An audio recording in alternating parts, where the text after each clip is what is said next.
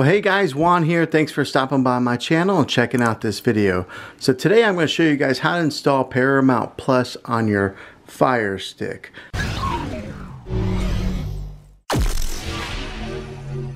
Now the Fire Stick that I have right here is the latest and greatest. This is what they call the Fire TV Stick.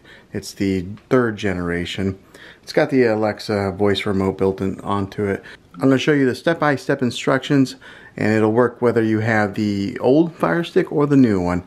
So this one here, if you notice on the menu, what you'll want to do is go right here to where it says search. Now on your older Fire Stick, you'll just go to where the magnifying glass is. Alright, and then click on that. And then right here is the menu to type in Paramount Plus. Once you type in a couple letters, it should come up here on the most recent searched or suggested. So you'll click on Paramount Plus there, and if you notice right here is the apps and descriptions tab, and we're going to want to go to that one there. It's the blue one. It's got the logo on there. Click on that. Okay, and then now I already have it downloaded. Over here on the side it says that you own it, but this is where you would then install it if you don't have it. So go ahead and click on that. It'll queue it. It'll start downloading it. Once you click on it, you'll start installing. Depending on how fast your Wi-Fi speed is how long it'll take to download it.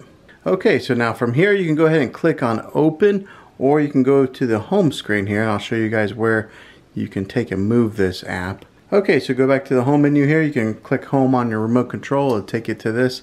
And you're going to want to go over here to this icon, and that'll be where your apps are located. And it'll show up on the very bottom here as the most recent app that has been downloaded. Now say you want to take this and move it toward the front. On your remote control you'll see 3 straight lines. You just press on that. Over here on the sidebar on the right it'll say move to front. I'm going to go ahead and move to front, and then what that does is put it right there at the top. So once you hit the home button on your remote control and you go down right there on recently used apps, it'll be right there on the front. Okay, also right here in the middle you'll see that it is right dead center at the front of all your apps as your first app. So you can customize it and put it wherever you want. Usually the app that you use the most is where you put up the front. But hopefully this video was helpful. If it was, go ahead and click a thumbs up on it. Go ahead and subscribe to my channel. I make tech videos all the time, and I would love to have you back in the next one.